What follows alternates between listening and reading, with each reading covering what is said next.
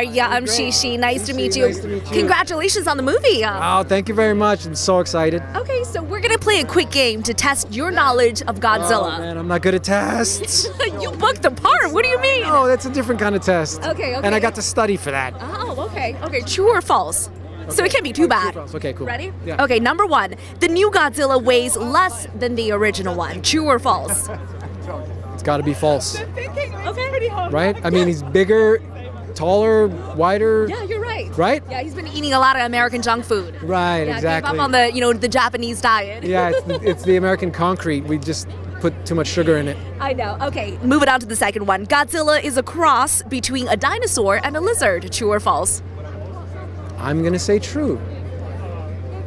Yeah, False! What? Really? Really? Yeah, no. Okay, it's actually a whale and a gorilla. That's why he goes in the ocean all the time. Oh, but where did the scales come from? I don't Imagination. know. I know, imagination, right? The dinosaur, the imagination. Okay, one last one really quick. 50 versions of the roar were tested until they found the right one. 50? I'd say false. It's probably more. It's actually true. Is it? Oh my God, you failed!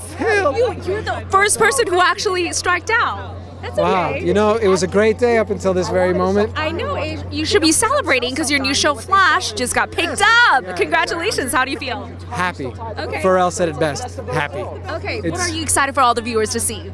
On Flash, I think the Flash introduces an incredible world of villains and superheroes and fascinating people, and you never know in the Flash universe who's got superpowers or not. And I think that's what's most exciting about the Flash universe.